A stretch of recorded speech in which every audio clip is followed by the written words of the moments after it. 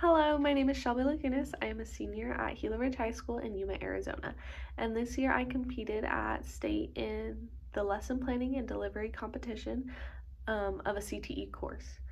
So for this competition, I taught our students how to come up with a Google Classroom and how to put it all together for our virtual preschool that Gila Ridge puts on every year. I think it went really well. The students were really engaged and they had an amazing time learning the technology that was being used and the different types of programs and applications we used. They had so much fun with it because they got to dress up their Bitmoji and like kind of personalize it and make it their own.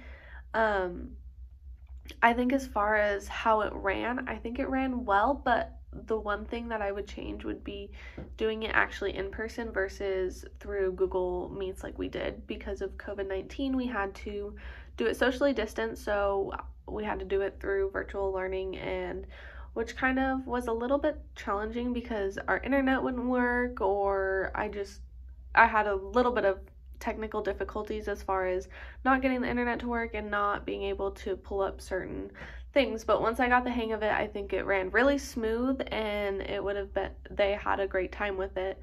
But as far as, I would rather have taught in person just so I could be able to really interact with the students and really be able to help them where they needed help and let them see, without the technical issues, the fun that the lesson was. For this experience, I learned that during these times it's extremely challenging being a teacher, and it's not easy whatsoever.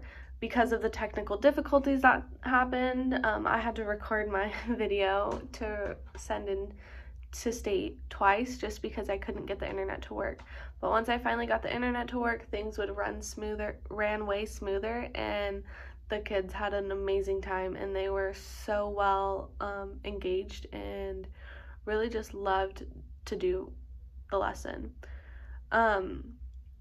So I think that from this experience, it was just an overall learning experience. I want to be an educator post-graduation, so I think this was great practice in case something like this happened again, which hopefully will never happen again, because it was such a rough 2 years that now we're finally getting back into the swing of things and it's starting to get back to normal. But I do have this experience under my belt, so if it were to happen while I was a teacher or while I was in the classroom setting, then I would know what to do and how to help students achieve their goals.